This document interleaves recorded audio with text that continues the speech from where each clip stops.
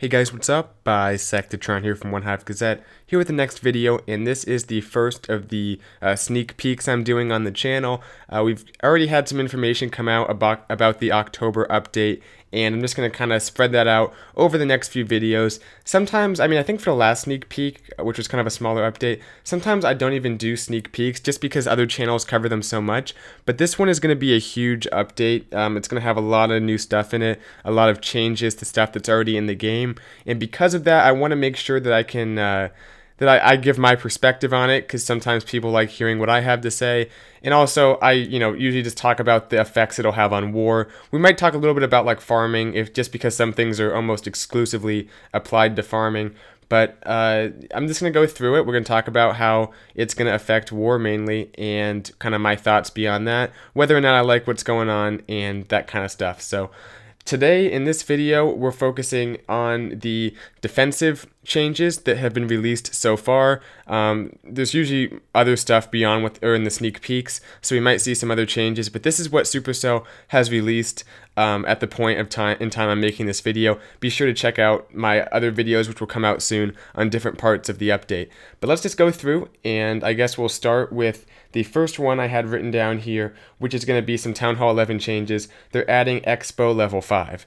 And I think that at Town Hall 11, at this point in the game, Supercell kind of has to commit on it, because it's been, we saw mass witches when it first came out. We've seen a lot of different stuff at Town Hall 11. Now witches are kind of nerfed, and we don't see many 3-stars, but especially with the healer nerf that kind of came out, you can't quite do a healer warden charge as reliably, which was starting to become something before the healers were nerfed. So I think Supercell has to commit to a certain extent at Town Hall 11, whether or not they want it to be a 3-star Town Hall or a 2-star Town Hall. And I think from some of the defensive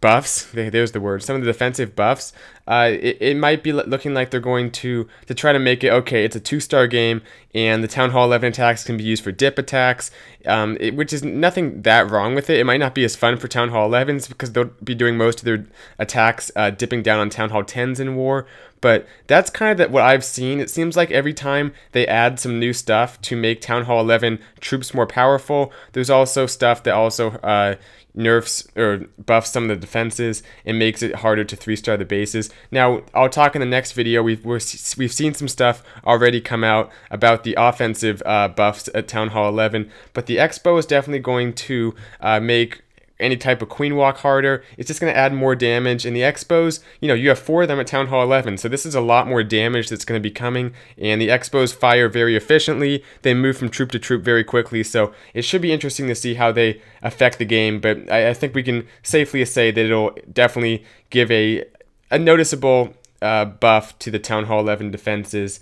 And then while we're on Town Hall 11, another thing is going to be the additional wall pieces, 25 of them to be exact, at Town Hall 11. So that should, I guess, make certain attacks a little bit harder. Miners obviously don't have any problems with walls, but for any kind of kill squad or any ground attack, besides miners or hogs really, and we don't see hogs at all pretty much at Town Hall 11, so most ground attacks are going to feel that, especially when you're sending in a kill squad. You might have to invest more in a jump spell or something like that to move your troops through the base when there's more smaller compartments. So yeah, that's what we're seeing at Town Hall 11. And actually, one more thing before I skip that, the mortar level 10 at Town Hall 11. Now, the mortar is being buffed for Town Hall levels, 8 through 9, but at Town Hall 11, we're seeing a whole new level of mortar. I think that's good. I think the buff at all Town Hall levels, buff at Town Hall levels 8 and 9 was needed. I guess Town Hall 10 is not buffed, but especially for the lower levels, you'd see people put their mortars on the outside of the base, like at Town Hall 9. Really not an effective defense, really. And I think that, every defense should have some, value to it. And when you see people kind of disregarding their mortars, not really using them, I think it shows they need some kind of buff. Mortars are weird because they're powerful when you're like a Town Hall 4, and like you get that so you can take out archers and goblins and stuff. at least when I was at Town Hall 4 like years ago. But now that we're so high level, all the bases have much more powerful defenses. Mortars have kind of become not very important. So I think this is a good change that we're seeing. And I think the mortar level 10 at Town Hall 11 should be interesting to help kind of nerf some of the spam attacks, because really the splash damage, the wizard towers, which I think got a buff a little while back, and now the mortars, they're going to help kind of keep the mass miner, I guess mass bowler to a certain extent, in check at Town Hall 10, Town Hall 11, which is good to see. We don't want to see those kind of mass attacks become too powerful. Although I'm not, a huge fan of no mass attacks or anything. I think they do have a place to a certain extent, but I'm happy to see the mortar changes. Let's keep moving. We have, what else do we have here? I wanted to talk a little bit about the hidden Tesla that's coming to Town Hall 11, another Town Hall 11 change. I think Supercell is definitely, committed to making some significant changes to the game at Town Hall 11, which I think Town Hall 11s won't complain about, because right now, as I've kind of said, most of what they're doing in War is 3-starring the Town Hall 10s. We're not seeing much Town Hall 11 be Town Hall 11 action, so it will be interesting. I'll talk about this more in my next video, whether or not Town Hall 11s have more of a chance of getting the 3-star or less of a chance, because we're seeing buffs to both offense and defense. But specifically the Tesla, that's a lot of damage. The Tesla already does quite a bit of damage, and it fires so fast. That's going to be something that's going to probably, in addition to the expos, make it much more difficult to 3-star a Town Hall 11 base, but it also no longer does the ×2 damage to P.E.K.K.A.s, which I'm very happy about. I think that P.E.K.K.A.s kind of have lost their place. Town Hall 9, we see them a little bit, but Town Hall 10 and 11, we don't. I think it's good to see all the troops at the high level in War. That just shows how balanced the game it can be, and I think we should see some P.E.K.K.A. combinations come back. Now that the Teslas, even though they are buffed, they don't do the ×2 damage, which was pretty crippling to any kind of P.E.K.K.A. attack, and they don't target P.E.K.K.A. specifically. They target any troop now, just like any other defensive building, really.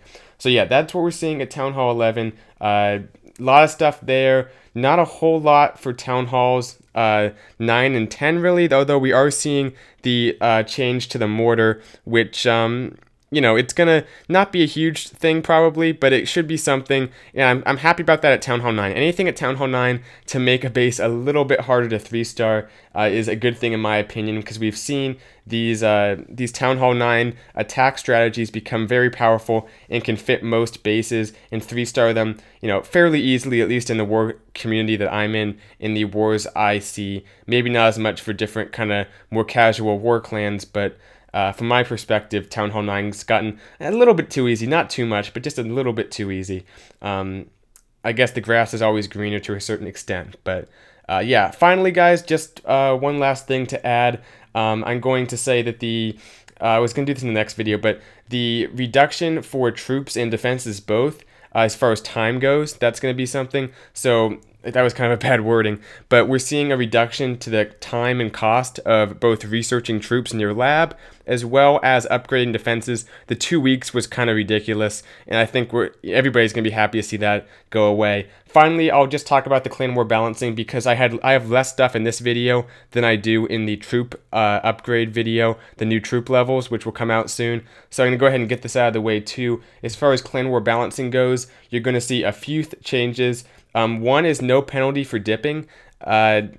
Basically, if you dip down a Town Hall level below you, you're not going to receive less loot in War. So that's something that's nice. And also on failed attacks too, I didn't write this down, but I just remembered this. On failed attacks as well, you also get at least some loot. I think not as much. I'm not exactly sure, but you're going to get loot. It's not important the specifics really, but you're going to get more loot even if you fail an attack. So if you get 49%, it's not like, oh, I lost 500,000 of each because of that 1%. So don't have to worry about that as much. But honestly, I mean, I guess for a Town Hall like 10 attacking a Town Hall 11 maybe, but usually people get at least 1 star in most attacks. Anyway, though, the last one is there's more XP, so your clan can level up a little bit faster. That should be cool to see. But I think that covers it for this video. This was just the defenses, along with a few other miscellaneous war things they're adding. My next video, I think I'll address the troop levels, and I believe we're starting to see what actually just came out is some changes to the barracks and the menu of training troops, which is just a quality of life thing. It makes it a little bit easier and less monotonous to farm. So I might talk about that in my next video along with all the troop levels. That should be a fun video to make and have a lot of cool things coming out, so be sure to check that one out. Should be out very soon after this video's up, so be looking for that. Hope you guys like this video. Let me know what you think in the comments below about all these new things we're seeing in the game. Definitely looking forward to the update. I'll see you guys in my next video. Bisectatron out.